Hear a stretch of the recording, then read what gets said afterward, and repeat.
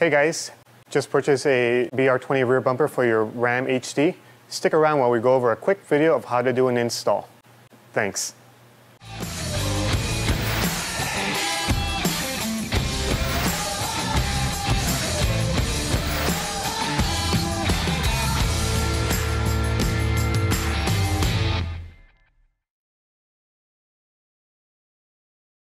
Hey guys, thanks again for joining us. My name is Ben Ramirez with Rhino, and joining me today is Pete Kekich with Rhino R&D. Now, before we begin, I went ahead and pulled the installation guide and verified that all the parts and hardware are there and accounted for. So we're gonna go ahead and proceed with the install. So the first step for today is we're gonna go ahead and remove the factory rear bumper. Okay guys, so we went ahead and lifted the truck and disconnected the battery. Now, before we begin, the first step is to remove the bumper harness and a couple of these plugs back here. There's two plugs you want to remove, two for the license plate lights, one for the bumper harness, and then the other for the trailer harness. And Ben, you might notice that we removed the factory spare tire. That gives us easier access to get to the trailer plug and the tail light plugs and the wiring harness. So it's recommended to remove that, give you a little easier access. So I'll go ahead and remove these. There's two license plate sockets, a bumper wire socket, and then the last one that I'm disconnecting is going to be the trailer plug harness. So the next step you're going to want to do from here is to remove the bumper. So now the next step is to remove the factory bolts from the receiver. Now for this particular truck, you may notice that there's 4 bolts. On some other applications, depending on the year, you'll find that you only have 2 bolts, and it'll probably be located on the outer ones. For this particular install, the outer bolts are going to be using a 50mm socket, while the inners use a 10mm socket.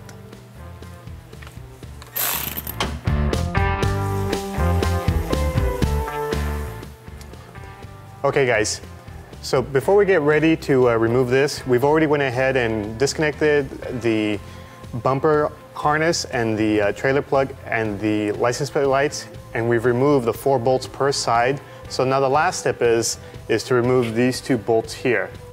And then you'll be ready to remove the bumper from the truck. And again, this uses a 15mm socket to remove it.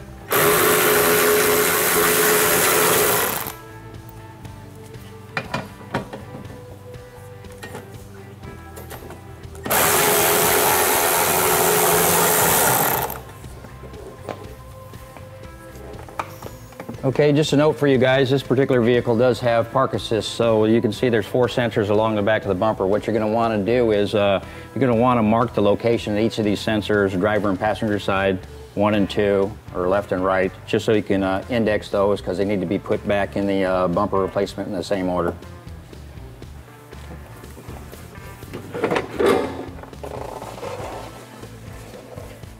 Okay guys, so now we removed the factory bumper. We went ahead and installed the passenger side bracket, but I'm going to show you how to install it on the driver's side. Now, if you'll notice, there's 2 existing nuts that are welded here in the hitch. You're going to want to use those first for the installation. Use the factory bolts that came off, and these are the smaller inner ones with the supplied 3/8 washer.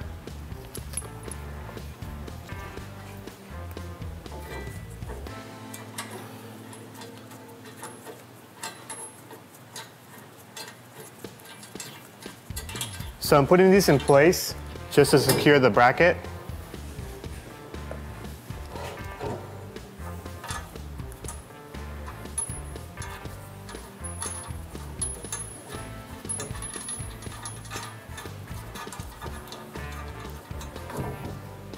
Okay, and after this, I'm going to install the 1/2-inch bolts that we supply.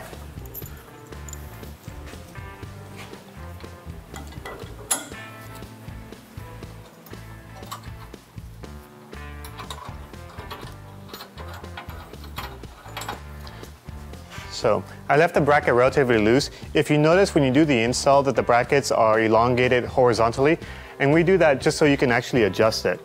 If you need to bring the bracket inward or outward, you have that.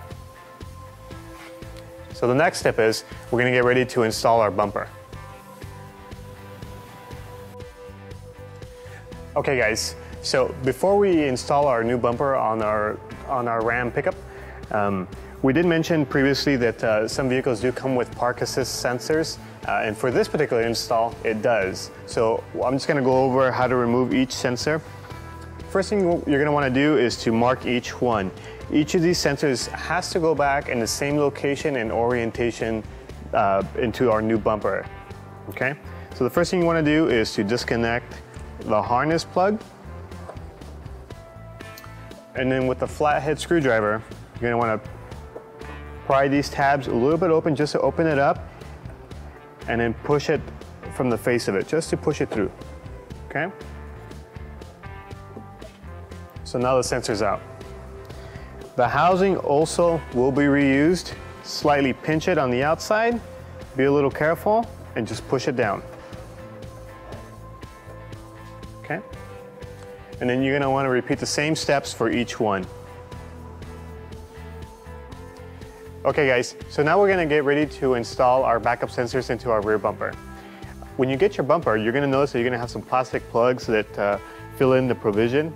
You're gonna wanna pop those out with a rubber mallet, and then you wanna clean the surface with denatured alcohol.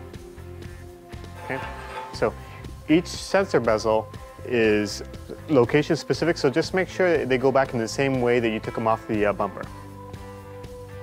Okay, so the tape side is going to go down, the sensor bezel pops into the front. Okay, pop that right in there. And then the same way that the sensor goes in, pops right in there. Okay, so what you do, you'll remove the double-sided tape, and then the notching on each of these sensor bezels is going up. So you just center it, and then you're gonna wanna repeat the same process for each location. All right guys, so now we already installed each of our sensors into our rear bumper. And before we get this ready to install, we're gonna install one of the last pieces, which is the rear trailer plug. So make sure it just plugs right in there. Push it through. These silver clips are what's going to retain it or keep it in place. So we're just going to pop that through. The flat side's going to be on the bottom of it. So now that that's secure, we pretty much have this bad boy ready to install. All right, so another trick to the install here, Ben, is actually before you attach the bumper to the frame brackets, I recommend taking a masking type tape or duct tape to cover this D-ring hook to keep from scratching it. So, ready to put this bumper on? Yeah, let's get it on there. Okay, so now we got the bumper on. Pete assisted me putting it back on. We're gonna go ahead and just kind of slide it over the D-ring hooks. And then you're gonna wanna go back and install the hardware. It's 2 half-inch bolts per side that are gonna help fasten the bumper to our brackets and then to the frame.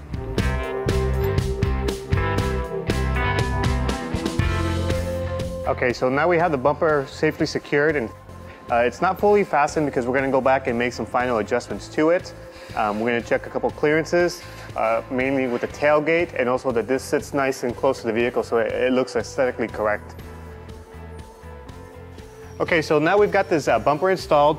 We went ahead and tightened down the half-inch bolts that hold the bumper to the brackets. So Pete, tell us what's the next step from here. So next, Ben, what you want to do is confirm that your bumper alignment's good left to right, up and down, and then you want to also confirm that the tailgate does clear the top of the bumper and the back lip before you tighten up the remaining bolts. So then you would tighten up the bracket bolts that are securing to the frame, to the factory specs, and to the specs specified in the instruction sheet. And that's it, we're ready to go. We just need to finish up the wiring.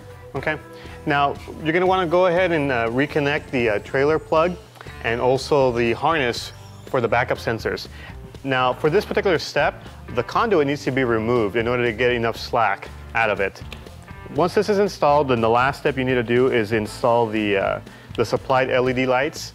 Now, keep in mind, these need to be hardwired in order to do the install, but this is gonna be the source of light for your license plate. Okay, so that concludes the install for our BR20 rear bumper on a Ram HD. Thanks again for joining us. If you guys are interested in more videos on installs or product information, feel free to visit our website or also check out our YouTube channel. Thanks again.